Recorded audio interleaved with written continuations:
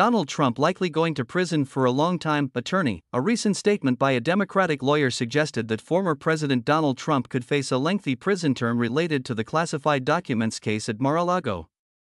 In June 2023, Trump was accused of illegally retaining national security information, including U.S. nuclear secrets and plans for military retaliation in the event of an attack, while also hindering the government's efforts to retrieve these documents.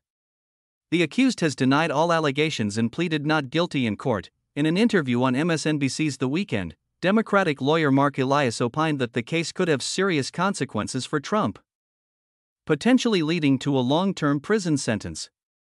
Elias emphasized the severity of the evidence presented in the Florida case, describing how the former president carelessly handled classified documents from the U.S. government, even showing them to others and storing them haphazardly. This not only has serious legal implications but also negatively affects his political career.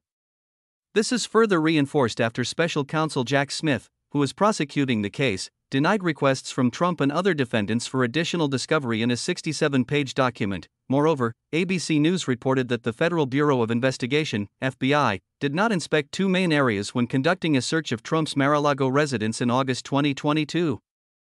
Specifically, Smith's team interrogated several witnesses about a locked storage closet and a secret room that the FBI did not check during the search. The trial for the classified documents case is scheduled to begin on May 20. However, appeals based on Trump's counterarguments could delay the process. If Trump, who is currently leading in the Republican nomination race for 2024, wins the November election, he might seek to dismiss the charges in his cases.